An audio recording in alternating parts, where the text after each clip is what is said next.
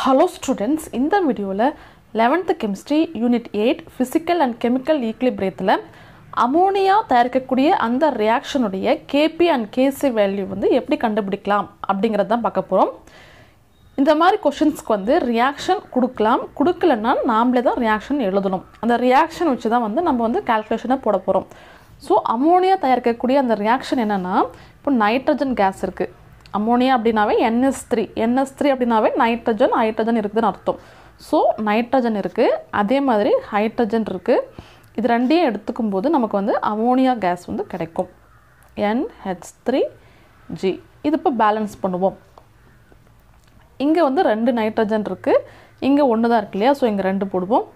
அப்ப வந்து ஹைட்ரஜன் வந்து 6 எடுது. சோ இங்க வந்து 3 போடுவோம். சோ இந்த மாதிரி பேலன்ஸ் பண்ண ஈக்குவேஷன் வந்து தேவைப்படுது. இப்போ இந்த ரியாக்ஷனுக்கு Kp Kc எப்படி கண்டுபிடிக்கலாம்னா Kp கண்டுபிடிக்கிறதுக்கு நமக்கு Kc வேல்யூ தேவை. Kc வேல்யூ தெரியணும் அப்படினா இந்த ரியாக்ஷன் இருக்குலையா, இந்த ரியாக்ஷன் இந்த ரியாக்டன்ட் அண்ட் ப்ராடக்ட் வந்து ஈக்லிபிரியமா இருக்கும்போது இதோட கான்சன்ட்ரேஷன் என்னன்னு நமக்கு தெரியணும். சோ அத நம்ம கண்டுபிடிப்போம். முதல்ல இனிஷியல் நம்பர் ஆஃப் மோல்ஸ் தான் நமக்கு தெரியும் இல்லையா? இனிஷியல் நம்பர் ஆஃப் மோல்ஸ் என்னென்ன இருக்கு? நைட்ரஜன் இருக்கு, அதே மாதிரி ஹைட்ரஜன் இருக்கு, அப்புறம் அமோனியா இருக்கு. ஆரம்பத்துல நம்ம என்ன எடுத்துக்கிட்டோம்? நைட்ரஜனும் ஹைட்ரஜன் மட்டும் எடுத்துக்கிட்டோம். எவ்வளவு எடுத்துக்கிட்டோம்? இது ஒரு A மோல்ஸ் வெச்சுப்போம், இது ஒரு B moles வெச்சுப்போம். A moles of nitrogen எடுத்துக்கிட்டோம், அதே மாதிரி B மோல்ஸ் ஆஃப் ஹைட்ரஜன். ஆரம்பத்துல வந்து இது உருவா இருக்காது இல்லையா? சோ இது வந்து 0வா இருந்திருக்கும். இப்போ நைட்ரஜனும் ஹைட்ரஜனும் ரியாக்ட் ஆகி கொஞ்ச நேரம் கழிச்சு இந்த ரியாக்ஷன் ஈக்லிபிரியத்துக்கு வரும் இல்லையா? அப்போ கொஞ்சம் இது ரியாக்ட் ஆகிருக்கும் இல்லையா? இது எவ்வளவு ரியாக்ட் ஆச்சு அப்படின்னு கண்டுபிடிக்கணும். So number of moles reacted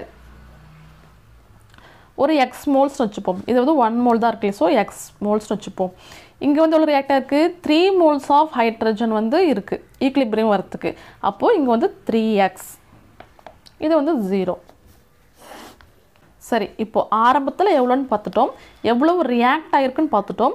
இப்போ ஈக்லிபிரியத்துல எவ்வளவு மோல்ஸ் இருக்கு அப்படினு பார்க்கணும். Number of moles at equilibrium.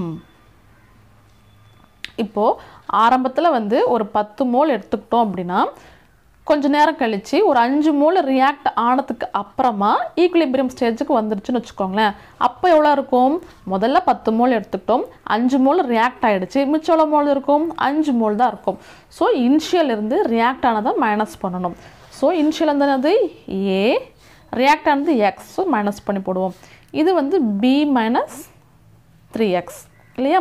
இப்போ அமோனியா, இப்போ இது ரெண்டு எவ்வளவு மோல்ஸ் வந்து இருக்கு அப்படினா இது எவ்வளவு இருக்கும்? இங்க வந்து 2 மோல்ஸ் இருக்கு இல்லையா? சோ அது வந்து 2x.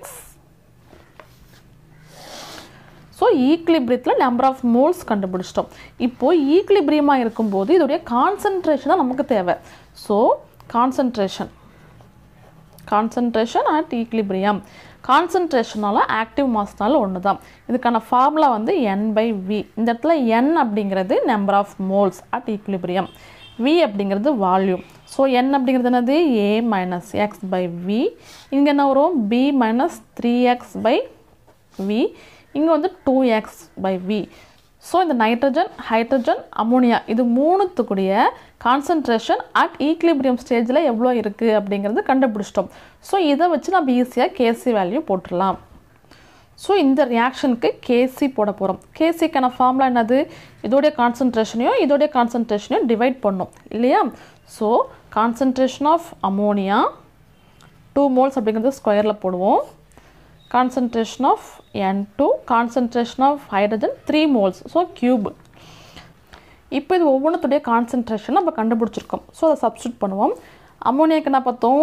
2x by V whole square ன்னு பார்த்தோம்.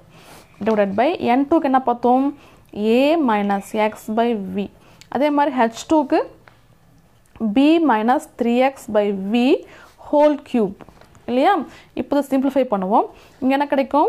4x square by V square divided by இப்போ வந்து இங்க என்ன இருக்கு? A minus x, இங்க என்ன இருக்கு? B minus 3x whole cube. இங்க V காமனா இருக்கு இல்லையா? சோ divided by V என்னது? இங்க ஒரு V இருக்கு, இங்க 3 V cube இல்லையா? அப்போ V4 ன்னு வரும். So 4x square by V square into இது அப்படியே தலைகீழாக வரும் இல்லையா? So v4 divided by a minus X b minus 3x whole cube. இந்த ஸ்கொயருக்கும் இதுக்கும் கேன்சல் பண்ணி இங்கே வி ஸ்கொயர்னு கிடைக்கும். அப்போது கேசியோட வேல்யூ என்னவாக இருக்குது? 4x square V square divided by a minus x into b minus 3x whole cube. இதுதான் வந்து KC உடைய வேல்யூ. இப்போ KP வேல்யூ கண்டுபிடிக்கலாம். KPக்கும் KCக்கும் என்ன relation? KP is equal to KC RT power of delta NG. இந்த இடத்துல delta NG அப்படிங்கிறது product and reactant உடைய mole difference. So KP is equal to KC RT delta NG. இங்கே எத்தனை மோல்ஸ் இருக்குது? 2 மோல்ஸ் இருக்குது. ஸோ 2 மைனஸ் இங்கே எத்தனை மோல்ஸ் இருக்குது? இங்கே ஒரு 3 மோல்ஸ், இங்கே ஒரு 1 mole. So 4. So 2 minus 4. So KP is equal to KC RT power of minus 2. இப்போ இந்த RTயோட வேல்யூ கண்டுபிடிப்போம். இப்போ நமக்கு ஐடியல் கேஸ் ஈக்குவேஷன் தெரியும். PV is equal to nRT. So இதிலிருந்து RT வேல்யூ எடுத்துப்போம். RT is equal to PV by N. So இது substitute பண்ணுவோம். So KP is equal to KC RT power of minus 2.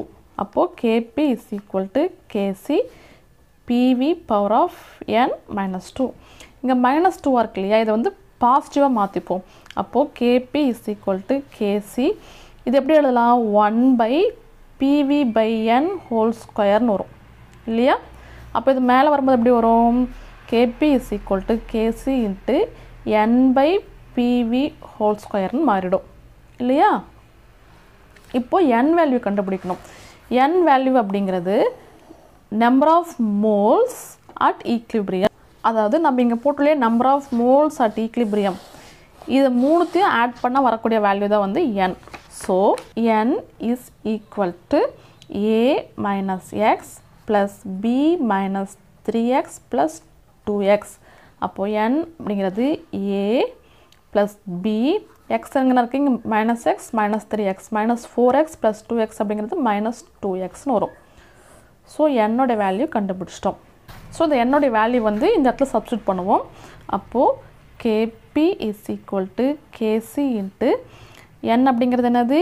a plus b minus 2x whole square divided by இந்த PV whole square தான். So என்ன கிடைக்கும்? P square V square.